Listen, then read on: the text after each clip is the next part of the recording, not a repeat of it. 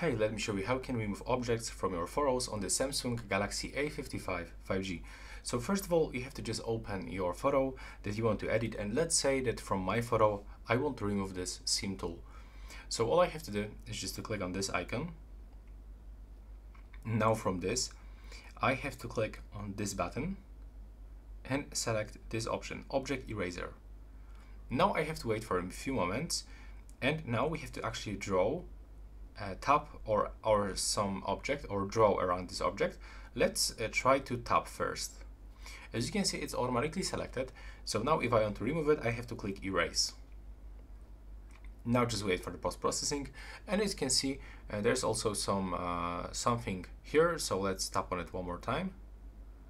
There we go, it's selected. Click to erase another time and try to repeat.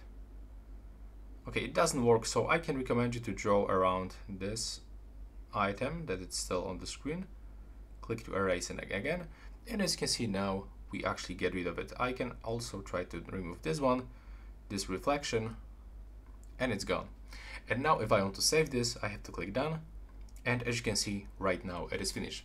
So that's how it looks right now. Please subscribe to my channel.